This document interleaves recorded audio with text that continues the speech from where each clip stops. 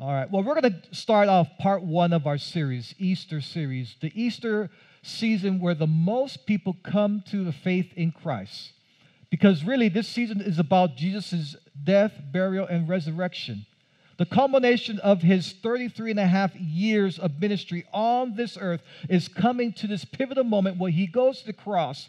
He takes on the sins of all of humanity, past, present, and future.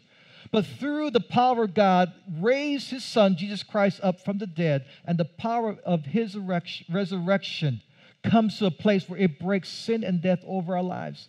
And anyone that would come into a relationship with Jesus Christ, that would receive him into their heart, the blood of Jesus cleanses them from all of their sin. And when they come into a relationship with Jesus Christ, they have eternal life. And that's what this season is all about. I want you to get excited about this season. That the family and friends that don't know Christ, in your relational circle, your business partners, your family, the people on your sports team, the parent that is with you every Sunday or every Saturday afternoon on the fields of sports with your children, that they are going to encounter the love of Christ. They're going to encounter God's presence, and they're going to see the destiny and purpose of God fulfilled and revealed in their life. But it starts with us expressing the gospel, ministering His grace, being agents of love to see people change. Can I hear amen? And this is the season to do it. Turn to the neighbor next to you. It's the last time, I promise. For the next 5 minutes, you'll turn. And tell them this. Come on, we can do this.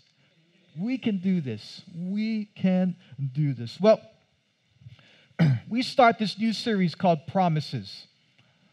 And I love this about Jesus Christ. One of his greatest promises that he declared to his disciples is true to us today. And it is actually found in the last words when he is about to leave this earth after 33 and a half years of earthly ministry. He's about to leave his disciples, leave everything to the disciples, and he knew that they were going to take the gospel to the four ends of the earth. But he said this, that my promise is that I will be with you. And how many are so glad that God is with us? That He'll never leave us, that He'll never forsake us. But it's wrapped around in Matthew 28, His last words, we call the Great Commission to all of us. And I'm going to read it. I don't believe it's on screen, but Matthew 28 says, "Go therefore and make disciples of all nations." Everybody say all. All, that means every people group. People who are different backgrounds, financially, socially, ethnically, in your circle. Those are the people that God wants you to make disciples of, all nations, baptizing them in the name of the Father and of the Son and of the Holy Spirit. At the conference, we had 10 young people be baptized. They were baptized in water. And on Saturday night, a lot of people were filled with the Holy Spirit, and we're going to do that tonight. We're going to open up the altar so that you can get filled, refilled, and overflowing with the power the power of the Holy Spirit. We're going to do that. Teaching them to observe all that I have commanded you. So here is our part. To go and make disciples. To baptize people in the name of the Father, the Son, and of the Holy Ghost. To teach people and become disciple makers, trained followers, disciplined followers of Christ. That is our part. But I love his promise right here at the end of all of that. As you do your part, disciples, as church, you do your part. Guess what? I'm going to do my part. And verse 20 says, "Behold, I am with you always." Everybody say always. Always to the end of the age. So here we find our part, our responsibility to go and make disciples, not to go and have a great portfolio, not to go and have a great marriage, not to go and have your kids become NFL All-Stars. That's great. Can I hear amen? That's great. But really, our main mission in our life and our responsibility is to go and make disciples. That's the singular mission that God has placed all of us on this earth to do. And as we do that, our human responsibility, then He comes in with His responsibility and says, as you do that, my promise is that I will be with you. I will guide you. I will provide for you. I will protect you. I will give you the needs that you need in your life. How many can say that's with a great amen? Hallelujah. So we do our part, and God fulfills his part. So let me leave you with 3 components of that. First of all, in the promise of his presence, he dwells with us and in us. He is with us, but he's also in us. And here's the word the word picture that comes to mind. Jesus departed this earth after 33 and a half years. He went up to heaven. The Bible says he sits at the right hand of God. Okay, this is your right. This is my right. That's your right. So I'll put it here. Here's Jesus sitting at the right hand of God. He's interceding for us. But he said, I want to be with you, so how am I going to be with you? You must be thinking, how will Jesus be with me if he's in heaven? Well, the agent or the vehicle of God's presence is the Holy Spirit. And Scripture says in John chapter 14, and I will ask the Father, and he will give you another helper. Here's Jesus' words, to be with you forever, even the Spirit of truth, whom the world cannot receive because it neither sees him nor knows him. You know him, for he dwells with you and will be in you. God's Spirit resides in you. When you come into a relationship with him, when you give your life eternally to him, his presence resides and abides in you. As Jesus approached the cross, his departure was promised. He said, I promise to send someone back for you, to be with you. Right, John 16, not on the screen here, says, he said this, I must go back. He told his disciples, John 16, I must go to my Father. I must. Strong imperative word. I must go back to my Father. But when I go, I promise to send back the Holy Spirit to be with you. That's why Jesus can say in the Bible, I will never leave you nor forsake you. It was a holy tag team. Like tag team wrestling. I'm going to go there. Now, Holy Spirit, you come here. Tag, you're it. Continue the work of God in people's lives. And I love that. He will never leave you nor forsake you. Through the Holy Spirit, he will dwell with us. He will dwell with us. And he will be in us as we believe and receive him. Let me ask this question.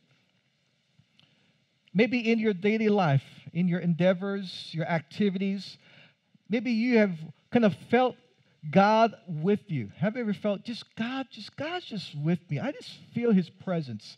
You can't grab it. You can't see it. You can't taste it. Your 5 senses tells you that there is nothing there. But inside of you, there's a knowing that, no, God is with me. God is with me in this board meeting. God is with me as I teach these students. God is with me as I listen to my instructor. God is with me as I do my business activities. How many ever felt that? That God was just with you? Okay, 2 of you. Really, how many felt like this driving, you just sense God in the car. And all of a sudden, you just start tearing up. You just start tearing up like, wow, okay, it's not the onions I just ate with that hamburger. All right? You just sense God's presence with you. There's a sense of peace. Maybe for some of you, you've been facing a turmoil in your life. A hard time in your life. And as you're just walking through life, all of a sudden you just sense God's peace. There's just a calm about you. That's the Holy Spirit working in us because he promises that he will be with us. Maybe you face a situation where you had no words to speak.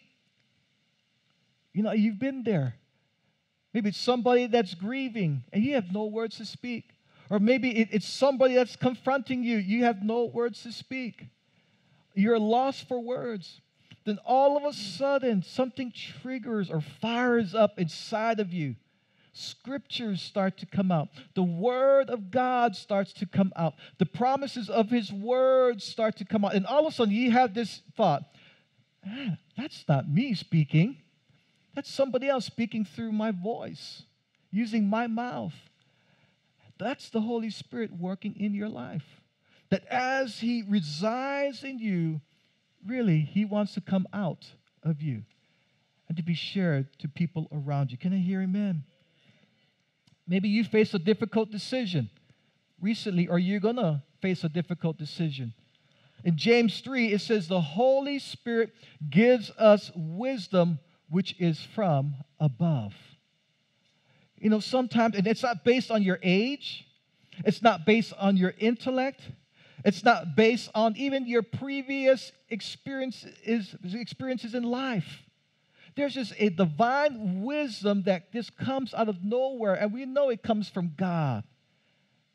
And as God sends His kind of the wisdom conduit through the Holy Spirit, all of a sudden we're like, oh, yeah, where did that thought come from?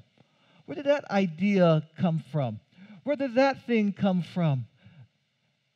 And we realize it's not coming from us, not from previous experiences, but it's coming from the Holy Spirit working in and through our lives.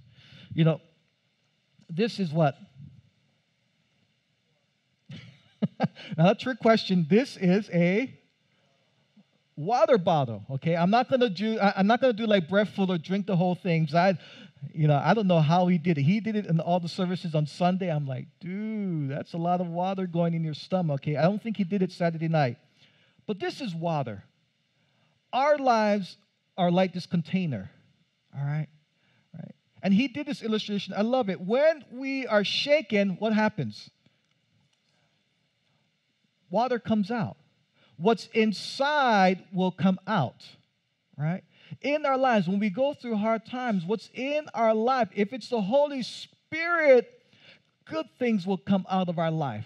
And it would be such a blessing, even though you might be going through a hard time, when the water, the Holy Spirit comes out and pours out and splashes out on people around you, they're going to be blessed.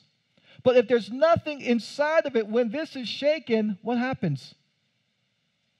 Nothing happens. It's a bunch of hot air. Right? So that's the reason why when God says, I leave and go to heaven, I'm going to leave back here on earth to be with you and be in you, my Holy Spirit.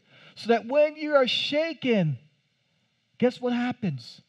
The Holy Spirit is evident. The Holy Spirit splashes out of your life onto other people. That's the power and the promise of His presence. Oh, my hands are all wet now. Right? I hope I got this right. I kind of Googled it to make sure, right? If you don't know anything, just Google. And hopefully they're right. Well, they say this, doctors, like any doctors or health practitioners in the house, nurses, whatever, okay? They say this, that you can survive and live without food for about 21 days, 3 weeks. Okay, I disagree with that. I can't live without food for 3 hours. Okay, that was a joke, okay? All right? Those of you watching online, laugh online. You know, we can survive and live without food for about 3 weeks, all right? The longest fast I ever done, okay, without food was 21 days. And I survived, okay? I don't know, the grace of God, the Holy Spirit moving in my life, but I survived. It wasn't too bad. So we know, medically, we can survive without food for 21 days. But they say this, without water, you won't be able to survive 3 to 4 days. Maybe 7 if you're in a great climate and you're in great shape. But without water, you won't be able to survive 3 or 4 days. In the same way, without the power of the Holy Spirit, which is like water, the Bible says, references the Holy Spirit like water. If we're not being filled up daily with His presence, daily in His Word, daily in prayer, daily in community, guess what happens? We're going to dry up. And pretty soon when we're shaken, nothing is going to come out of our lives. And we won't have an impact with other people around us. In Acts 2, the Holy Spirit came upon the people that were praying in the upper room. the encounter, right? The Bible says tongues like holy fire on their lips, speaking multiple languages, all in a spiritual language, which we call now tongues, okay, the Holy Spirit language. But it also didn't happen just in Acts 2. It happened in Acts 4. Sometimes in our life, we think when we come to Christ, it's a one-time experience being filled with the Spirit. No. It's an ongoing filling of the Holy Spirit that we need in order to survive, thrive, and overcome. Can I hear amen? That means every day we are filled with the Spirit. At work, you're being filled with the Spirit. The next day, you get up, you get filled with the Spirit again. You pour it out, and the next day you wake up again. Guess what? You are filled with the Spirit again. And then you pour it out, and the next day you are what? Filled with the Spirit again. Because He's with us, and He is in us, and wants to come through us to touch the world around us. Can I hear amen? Second thing is this. Not only does He promise that He will be with us and in us, He promises that He will save us. He will save us. Scripture says in Titus 3, but when the goodness and loving kindness of God our Savior appeared, He saved us. Meaning this, He made us whole. We were fractured in our soul. We were separated in a relationship with God the Father. But because of His Son, He saved us and He made us whole. Not because of works done by us in righteousness. We can't do it by our good works. But according to His own mercy, by the washing of regeneration, or which means rebirth. There's a rebirth when you come into a relationship with Jesus Christ. You are born again. You might have heard that phrase. And there is a renewal, which is a complete change in our hearts because of the Holy Spirit, whom He poured out on us richly through Jesus Christ our Savior, so that being justified by His grace, we might become heirs according to the hope of eternal life. Let me break this down. Our spirit is saved and justified, meaning it's made righteous.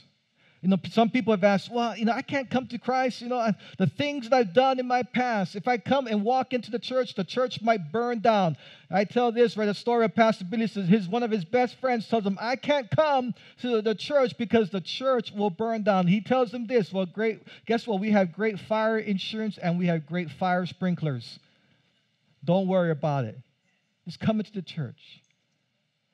And so in our lives, we are made righteous when we come into a relationship with Jesus Christ. We are cleaned up. We are set free. We are born again. Romans 8:16 says this, for His Spirit, write this down in your notes. Romans 8:16, for His Spirit joins with our spirit to affirm, to validate that we are God's children. So when we come into a relationship with Jesus Christ, we are initially filled with the Holy Spirit.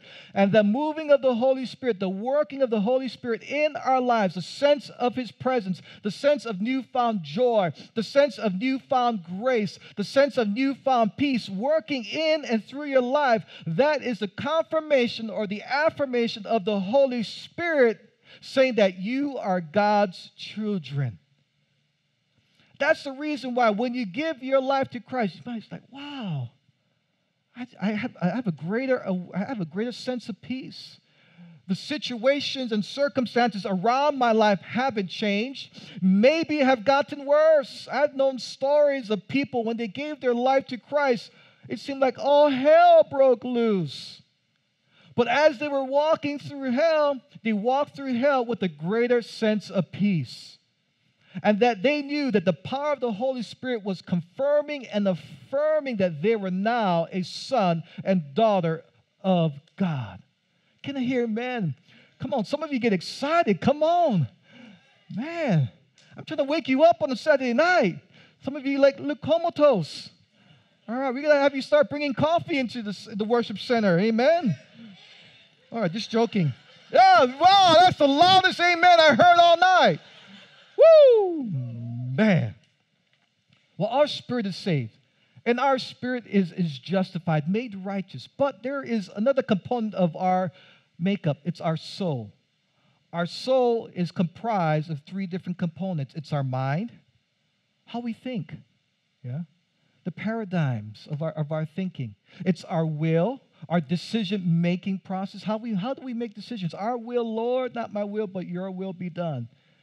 And sometimes it's the battle of our will that God is trying to work in our life through his Holy Spirit working in us. And also the third component is our emotions, our feelings. Nothing more than feelings. All right? All right. All right. Thanks. All the Filipinos enjoy that song. All right? It's made of three components: our mind, our will, and our emotions. Our soul. What? Our soul is being saved. It's being made whole. It's being sanctified or set apart gradually over time. This is the word called sanctification. There is justification. Your spirit is saved. You're going to go to heaven. You're saved from hell. But in that sanctification process, it's a work. And I love what Coach says, Pastor Coach Alfredo, who's right now ministering to our Every Nation Church Las Vegas this weekend. He says this: sanctification is a progress. And it's not perfection that we're looking for. It is a progress in your relationship, in your faith in Jesus Christ. Can I hear amen?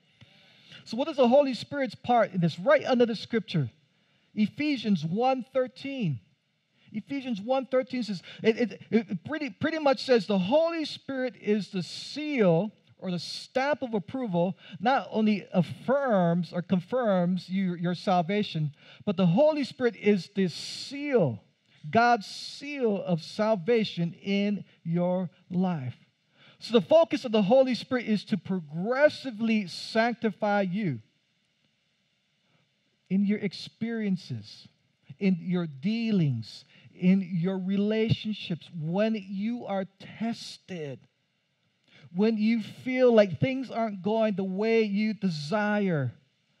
As you turn your life over to Christ and as you continue to follow him, the work of the Holy Spirit is sanctifying or purifying our lives and our soul. So that at the end, the Bible says, right, Jesus is coming back for his bride, a spotless bride, coming back. But Pastor, you don't know where I'm at right now. I don't feel worthy. I feel actually kind of spotted in life. But as we continue to let the Holy Spirit work in us, save us, regenerate us, sanctify us, set us apart for his work and his glory, guess what? He's cleaning us. So that one day when Jesus comes, he's going to look at you and say, you're my perfect bride. He's going to look at you. You're my perfect bride. He's going to look at you. You're my perfect bride. Can I hear amen? That's glorious, glorious. And last thing, and I leave you with this. I wanted to preach short tonight because we're going to open up the altar. Some of you just got a little antsy already. Yeah, don't worry. We're gonna lock the doors and chain the doors. Go ahead, William, do it now. They're not looking. Last thing is this. He transforms us. He transforms us. The power of the Holy Spirit transforms. The scripture says in 2 Corinthians 3:17, says, now the Lord is the Spirit. Again, Jesus validates himself. It is God the Father, God the Son, God the Holy Spirit. We're all three. And where the Spirit of the Lord, there is freedom. There's freedom. There's liberty. And we all, with unveiled face, beholding the glory of the Lord, are being transformed into the same image. When sin came into the Garden of Eden, our image was distorted. Right? When God created us, he says, let's make man in our image. But when sin came and separated our relationship with God, our image of who we are, our soul was distorted. And God says, guess what? We're going to change them. I'm going to come. And I'm going to have my Spirit working in your life so that you can be transformed back into the same image. Back into the same image. From one degree of glory to another. For this comes from the Lord who is the Spirit. How many think that's such a good thing? That's a great thing. Let me paraphrase this. The Holy Spirit will gradually heal you. The Holy Spirit will gradually reconfigure our soul and our mind, our will, our emotions, all of that, all of who we are. The real you in your soul, that's the real you. He's going to reconfigure all of that to make us back into the image of how God the Father originally created us to be. And I love that about the power of the Holy Spirit working through and in our lives. Reconfigure us in such a way that now we're going to take on God's nature and his character in our lives. Jesus' nature and his character in our lives. That's what the world is looking for. We take on his nature and his character. How many are married here? Okay, how many are happily married here? Just checking. Whoa, hands were a little slow there. The wives instantly looked at the husband.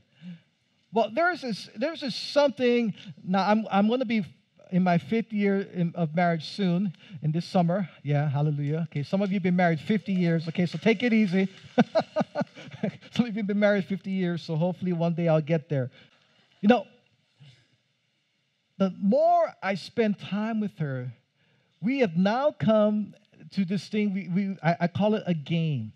Okay, she knows me more than actually I know her. And I guess that women's intuition or the way women are made up, you guys just kind of know, right? It drives your husband nuts and drives guys nuts because you just know, all right? And so we have this game. I'm going to talk about her because she's not here. We have this game where I always ask her if we're going somewhere, I'm like, honey, where do you think I want to eat? It's always where I want to eat, okay? Never where you want to eat, okay? It's honey, where do you think I want to eat? And it's unbelievable. Unbelievable. I don't kid you. She's probably batting a 95%, okay? Is that right? Batting 95%. A few times I have to change it up in my mind last minute. But tell you what, she knows exactly, without even telling her what kind of food, where. I'll say, honey, where do you think I want to eat? And boom. And I start laughing because I can't believe it. I mean, I'm busting out laughing because I can't believe that you just picked that place out of the blue. I just thought about it, and you knew what was in my thoughts. How many husbands does that happen to you? You don't want to lie, right? Some of you, right? Right. It's like this. The more you spend time with one another, the more integrated you are, pretty soon you start taking on the other personality of the person that you're very close to. Pretty soon you start taking on some of the characteristics. Pretty soon you start taking on some of the mannerisms because you just spend so much time with them. You just know them. In the same way, at a higher level spiritually, the more time you spend with the Holy Spirit in prayer, in the Word, in communion with Him, with God the Father, Jesus Christ, the more time you spend with Him, the more of their nature and character will be inputted into your life. That's what happens. And the reason why some people say, man, I feel stuck in life. I feel like I'm not changing. My question and my submission to them is, are you spending time with the Holy Spirit? Are you spending time with Jesus? Are you spending time in His Word? Let the Word wash you, cleanse you, teach you, equip you. Because when you do that, trust me, you're going to become more like Christ. And how many desire to be more like Christ? We all do. We all do. Can I hear amen? The Holy Spirit works in us and is working in us, but He wants to work through us. The picture that I want to put up on screen is this. I went sailing once on a lake in Arizona. It wasn't like this boat, it was a much smaller boat. And I didn't know anything about sailing, and I actually got seasick, so it wasn't a great experience for me. It really wasn't, okay? They said, Parris, you're going to have a great experience on this lake. I said, okay. And I got sick in about an hour. But a sailboat, if you want to not drive, but if you want to steer a sailboat and get out on the ocean or a lake, right? And you can read all the books about every sailing apparatus, paraphernalia, whatever you know. You know how to tack, you know what aft is, you know what starboard is. You can know all of the information. You could even get on the boat. And you can start out. And you can lift the sails. And it can look great. But what's the difference? What's the one thing that's missing? Is what? Wind. Everybody say wind. The wind. That sailboat, no matter how magnificently decked out it is, no matter how much you know about sailing, everything about that boat, that yacht, that ship, whatever it is, you might know everything about it. But if there's no wind, you're not going to be able to go anywhere. Same thing in our faith with Jesus Christ. A sailboat without wind is like a disciple, a Christian without the Holy Spirit. It's the same thing. It won't go anywhere. When you come into a relationship with Jesus Christ, there is a measure of the Holy Spirit in your life. And He starts to work His sanctification in our lives. But there is something that happens, right? When we don't continually fill ourselves with the Holy Spirit, eventually we can know everything it is to be a Christian. We can dress the part. We can say all the Christianese words and all the Christianese languages that are out there. We can bring the biggest Bible to church. Okay, and it's not the Bible anymore. The biggest iPhone to church. All right? We can know scriptures from Genesis 1:1 in the beginning all the way to Revelations 22. We can know it all. But if the Holy Spirit is not blowing in our life, if it's not moving in our life, it's like just walking in quicksand on that boat, sailing on the ocean, but not going anywhere in life. That's what the Holy Spirit can do. It brings you life.